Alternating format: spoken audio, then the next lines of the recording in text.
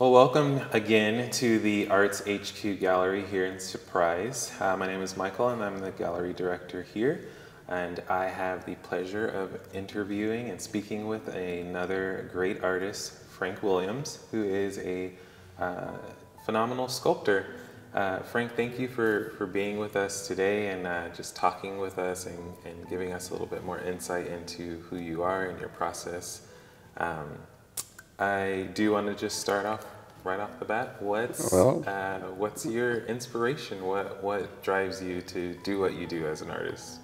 Well, I want to thank you, and it's my pleasure to be here. I guess my inspiration came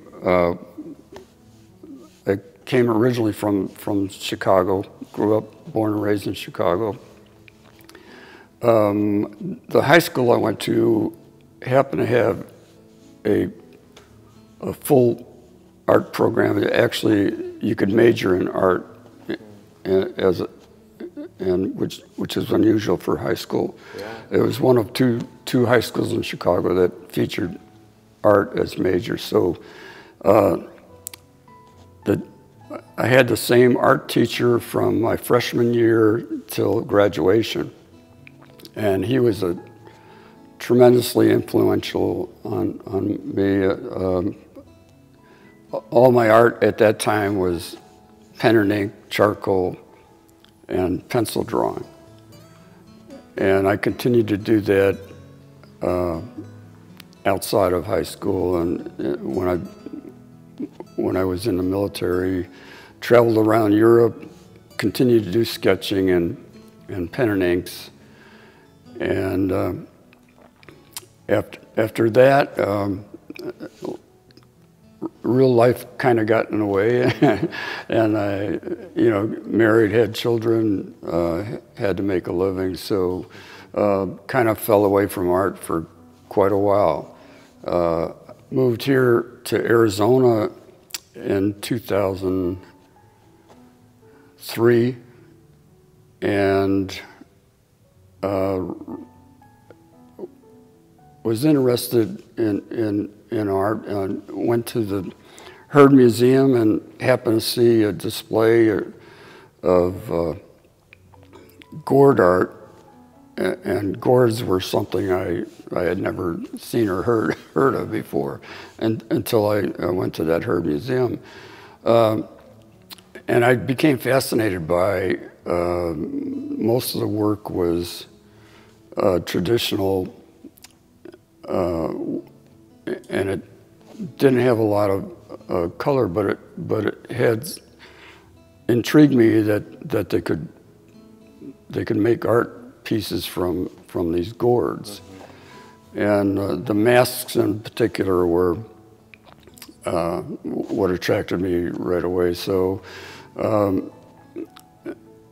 went home and found out that there were some gourd farms here in Arizona, and found a person that taught gourd art. So I took one lesson from her and found out how to clean and color and carve on them and do wood engraving, pyro engraving on them. So I kind of learned the basics in one lesson, and then decided that I wanted to try to create some contemporary mask art from the gourds, and that's really the mask part of it, and what I do with the masks are pretty much self-taught. I've experimented with a lot of different processes. One of the things I've just touched on recently is I found a material that can rust almost anything, and it's a metallic-based paint that has metal particles in it, and when you apply it to almost any surface, you can use a rust activator to rust it, and it just creates different textures and patterns that you couldn't do any other way. And you don't always have control of the outcome because it's a chemical process, but it's pretty interesting. So I've incorporated that. I try to find some unique elements to put into my work. For instance, this mask that's here has Argus pheasant feathers. Now, Argus pheasant are not native to the U.S., but those are from Peru, actually.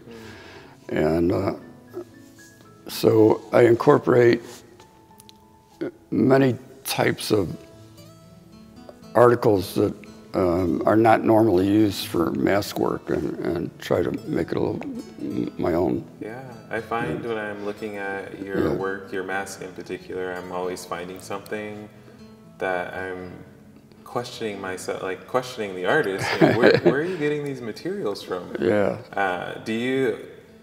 Are some of your pieces like maybe found objects and some you're procuring from elsewhere? Where are you getting your materials to create with? Well, that especially with my metal work, it's all found materials mostly, and that kind of evolved from the gourds actually.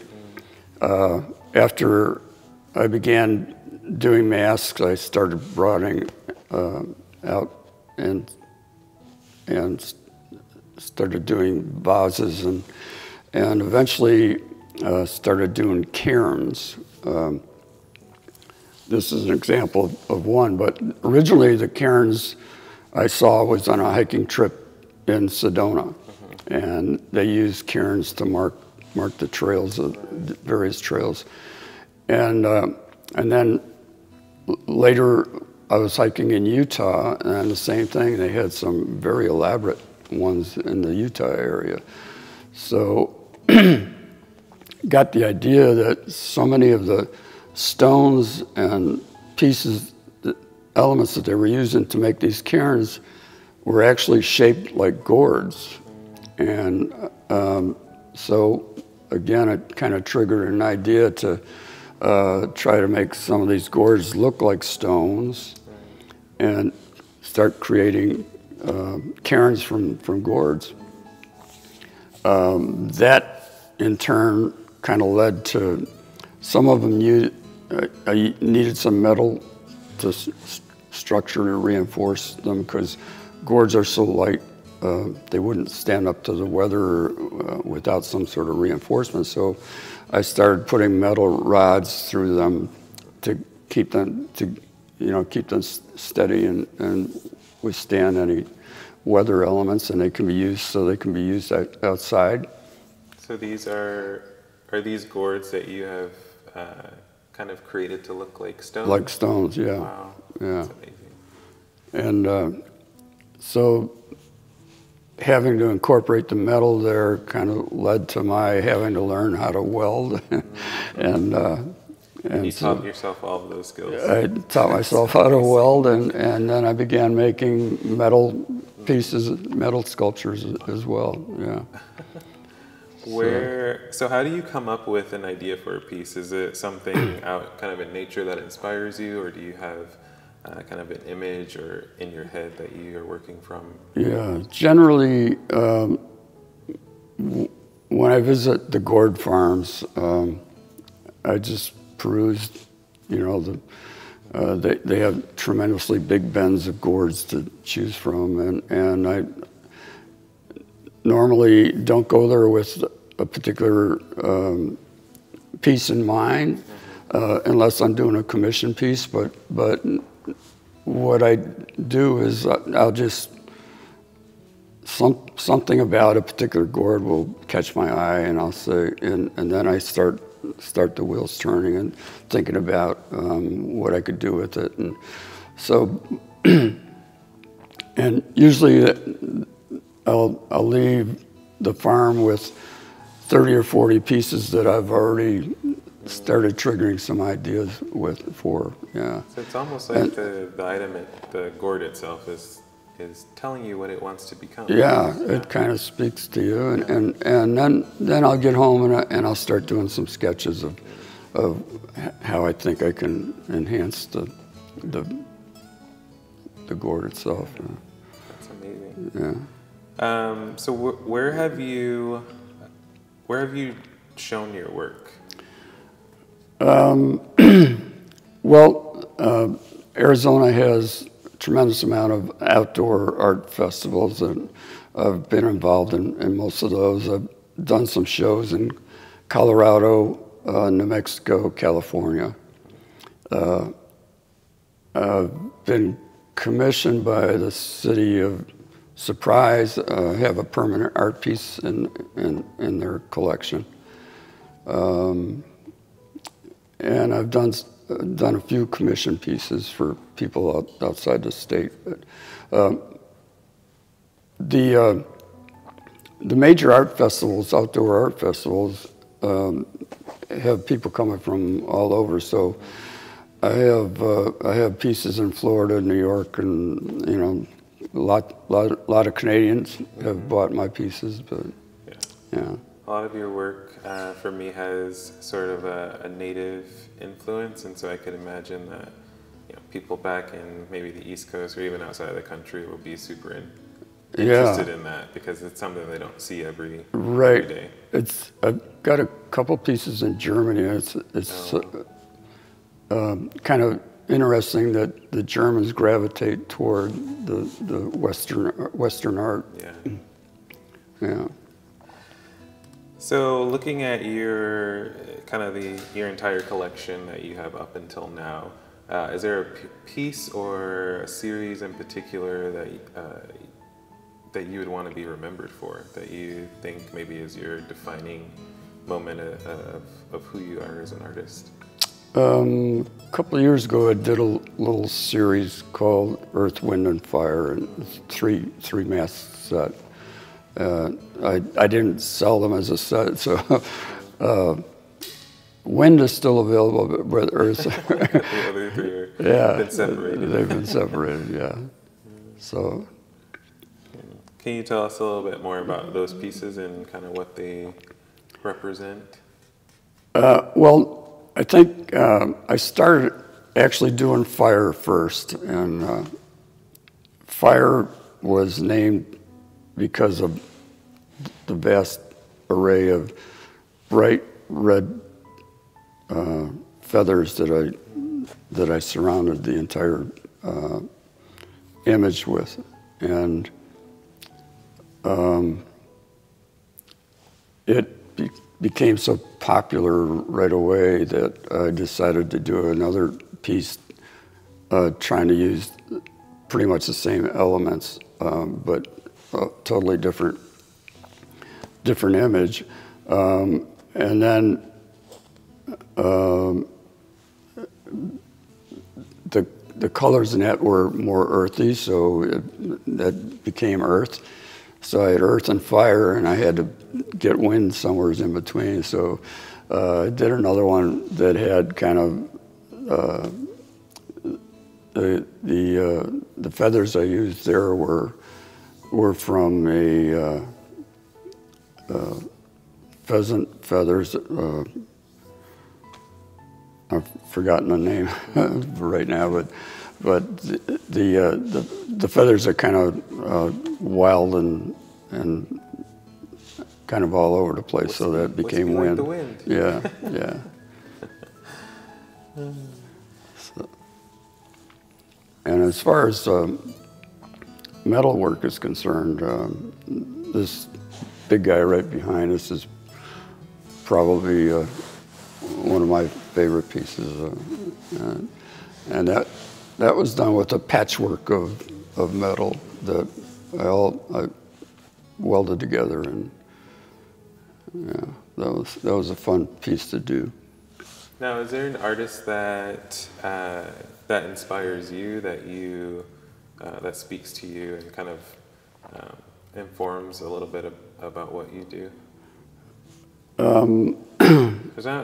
For me, there's not many sculptors that that look like the work that you do, and so Yeah. really unique Well, style. the sculptures that I'm doing are kind of patterned off of some of the petroglyphs and some of the old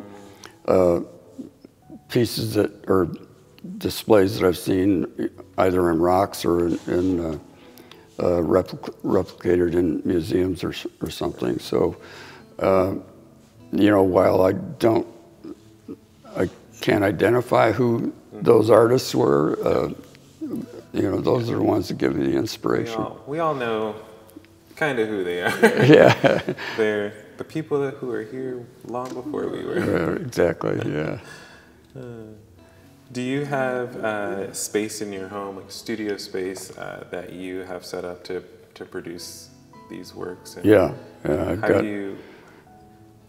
how do you manage that space? Is it wild and crazy like some artists, or is it everything neat and in order? No, it's pretty helter-skelter.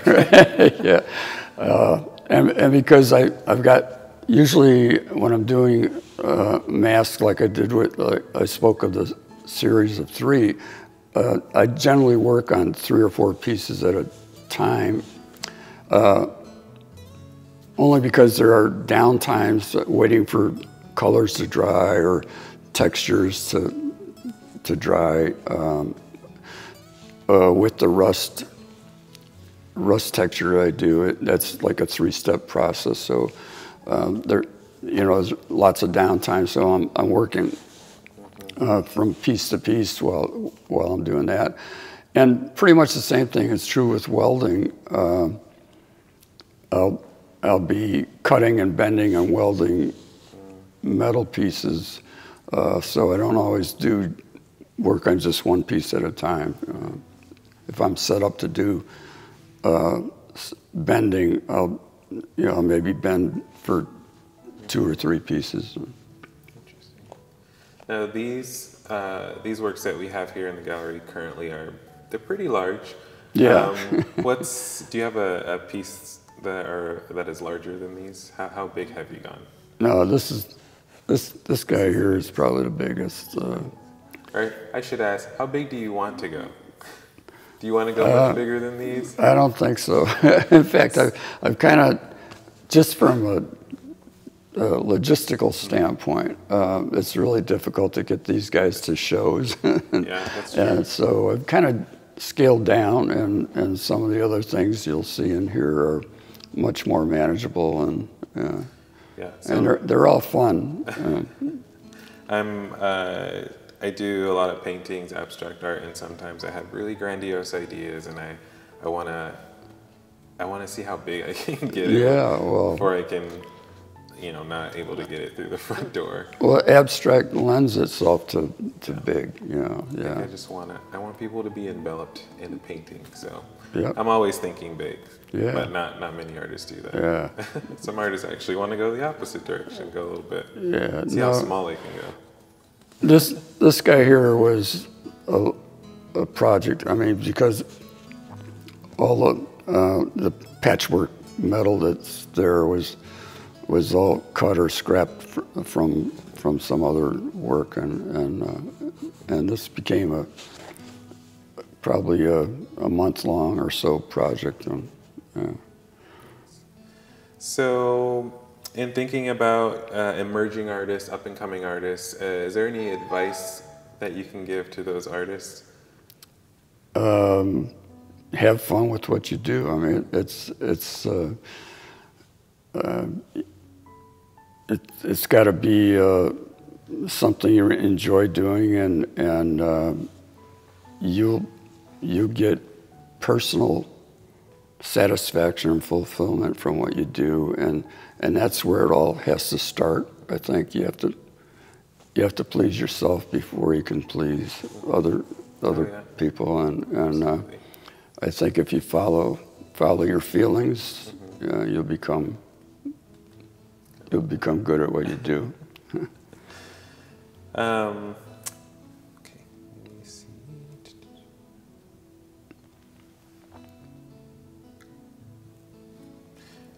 Do you have a routine routine that you have for creating your works? Something that helps you kind of get in the mood, if you will, for creating works, or are you able to just kind of jump in and go at it? I think that kind of, it varies from piece to piece. There are some pieces that I start on and I can't get through them fast enough. I keep saying, okay, we got to get onto this or whatever. And there are others that are more exact. I'll have a exact sketch of what I want to do, and so it kind of varies. No set routine. Yeah, that's good. You know? I know I have for myself. I usually have a routine of just making sure my space is organized and kind of ready for me to create. Yeah. If there's a lot of chaos in my environment, I can't really jump into a piece.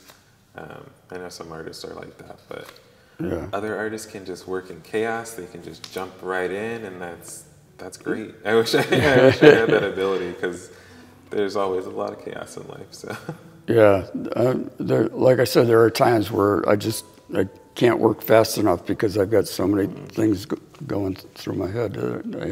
I have to get it done. You know?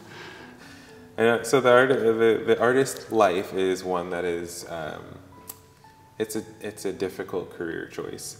And so, has there ever been a moment in your career as an artist that you've kind of questioned what you've done, questioned what you've gotten into? Like, should I really be doing this? Is there something else that I should be doing with my time, or? Well, I think this went all the way back to high school. The art teacher I spoke of in high school had found an outlet for some of my work right away, and the idea that you could actually get paid for something, it's like a professional athlete.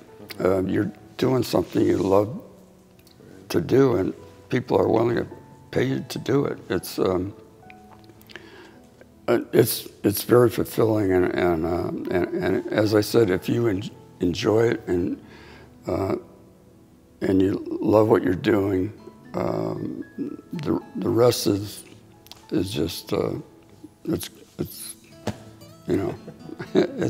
it makes it fulfilling whether or not you're getting paid to do it. Right. So when you you were in the military, correct? Yes. Did you do a lot of art while you were in the military? Mostly just sketching. I was fortunate enough to be on the baseball team in the Army, so I traveled a lot and had a lot of downtime. So I continued to do sketching, and it was mostly landscape, castles, and that sort of thing, because we were based in Frankfurt, Germany, and spent a lot of time on the Rhine River, and there are castles up and down the Rhine that I sketched. Usually we would travel in a bus from one place to the other to play, but I would remember passing through places that I kind of kept in my mind, or would ask our driver to stop for a second for me to take a photo of it. Yeah. Did you find that it was difficult to kind of come back, or kind of in the military part of your life, and jump back into other art forms, painting, photography, sculpture? Photography, definitely, yeah.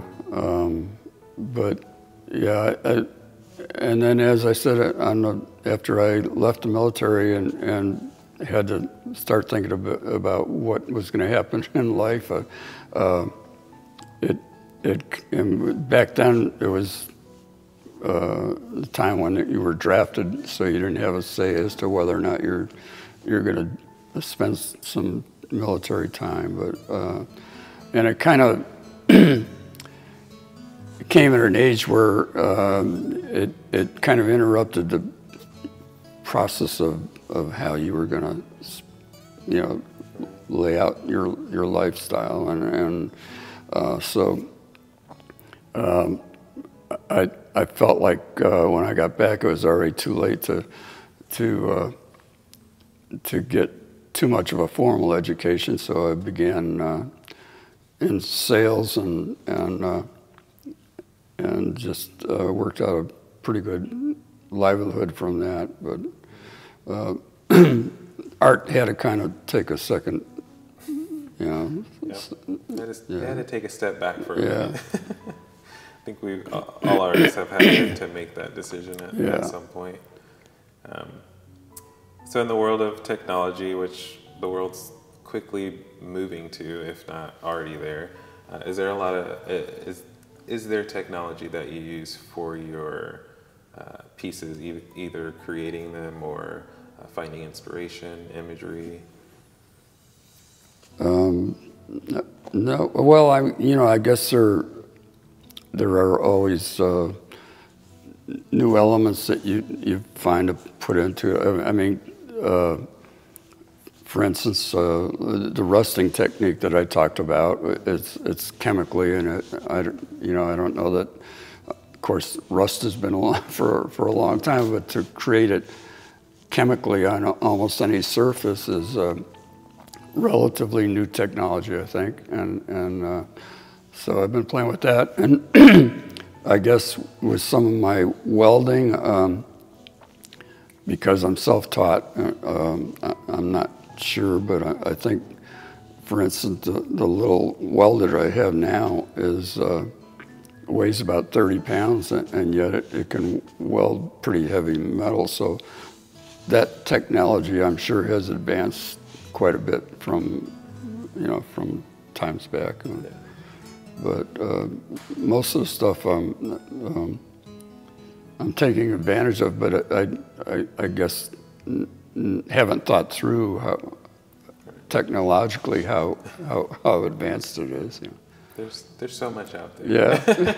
There's so much to try. Yeah. Is there anything that you creatively feel like you haven't tried yet that you're interested in, that you want to try to learn a technique or learn a style? Is there anything out there like that for you? Well, some of the metalwork I've just recently started incorporating some more contemporary pieces. So that's, I think, my next endeavor is to try to get more creative with get away from the traditional type stuff and start doing some contemporary. So in thinking about your body of work, your collection, is there a piece that you want to be remembered for? That's your favorite, that's your shining moment? I haven't thought much about that, but I'm encouraged when I do shows or my work is displayed in a gallery such as this.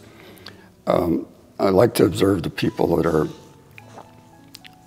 are looking at the different pieces, and invariably I see a smile come to a face when they see a mask that the personality of the mask might strike them, or certainly with the cairns, they're kind of whimsical, and people, I've often had people say to me, "You're having way too much fun with this, aren't you?" And I say, "Yeah." You should be, yeah. Yeah. So I think that's what I'd like to be remembered for. I love it. Why do you love doing what you do? What drives you just to continue creating in India? It's rewarding for me personally, as I just expressed, with people bring a smile to their face, or most of my work is kind of whimsical, I guess, and it's fun to have fun and enjoy it, and know that people enjoy what you do.